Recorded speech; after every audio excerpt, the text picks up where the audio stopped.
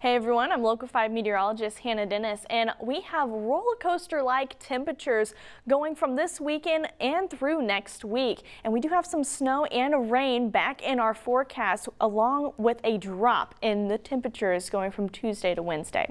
Now, we have been above average for almost the entire month of February, and we are looking to continue that trend from February into March. This is looking at the first week in March, and we are still supposed to be way above our average temperatures going into that week.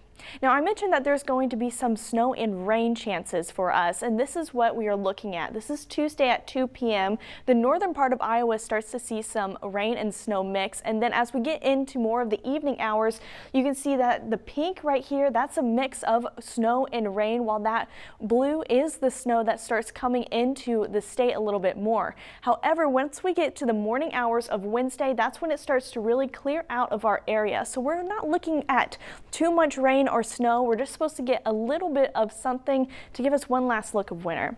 Now tonight it will be breezy and chilly because it will be down at 35 degrees tonight, and so we'll get another taste of a winter-like night before warming back up tomorrow. Sunny and 64 degrees. It'll feel like a very nice spring-like day.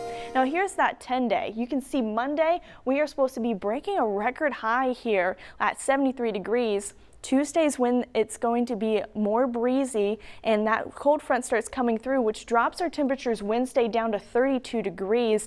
And then by the time we reach the weekend, we'll be seeing some more sun. We'll be warming right back up. And for the first part of March, we're going to see 70 degrees once again.